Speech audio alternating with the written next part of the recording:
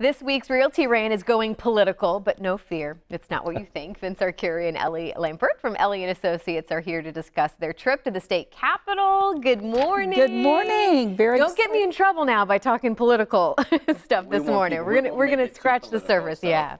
Well, explain what this was. This is a pretty big week for you guys. Yes, very much so. Very exciting, Carly. What happens is the Capitol opens it up once a year. It's called Great American Realtor Days, and we're able to go in and we're able to meet with state legislatures and senators, and it's very exciting. And we went up with 4 talking points, but Vince and I are going to touch base on 2 of those. I'll let you talk about the first. Well, you know, one of the issues, a lot of people when they're having a closing on their house, they say, what are the doc stamps for? If you've had a closing and you're a seller, you see that doc stamps at 70 cents per $100 of the sales price, and that goes for affordable housing.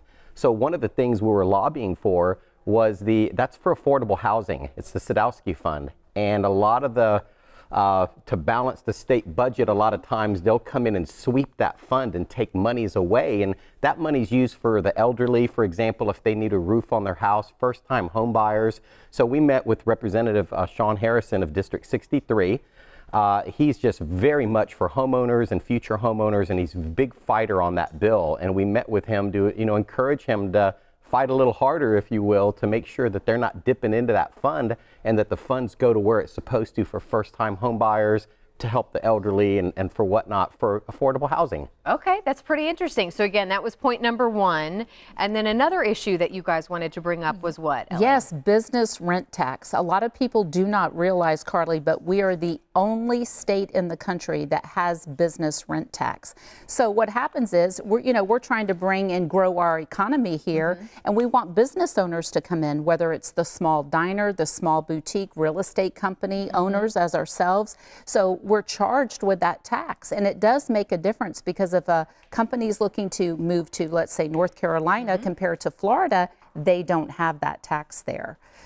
You know what's so interesting is I think real estate in particular, I mean, certainly when the bubble burst, I think we really realized how much is in the real estate business, our economy, how important it is. How important are these days that you can go talk to the I mean, I'd imagine this is priceless. It is priceless. It definitely is, because we're up there lobbying for homeowners' rights, property rights, and future homeowner rights. It's, sometimes people don't really realize what we do behind the scenes. We're not just showing people homes. We are meeting with these people, making a difference. Do you feel like it went well, Vince? I feel like it went well, but keep in mind that almost 25% of Florida's economy is tied to the real estate industry in one way or another. That's what I'm saying. I don't think people realize how big of an impact it has. It is huge. I mean, the weather's great, but I mean, the almost 25%, I think the number I saw was 23.4% is real estate related, if you include rents and leases and whatnot. So it's important. I mean, I think it's for the health of your real estate values, and for our economy to continue to grow, and that pushes your real estate values up and makes real estate the great American investment.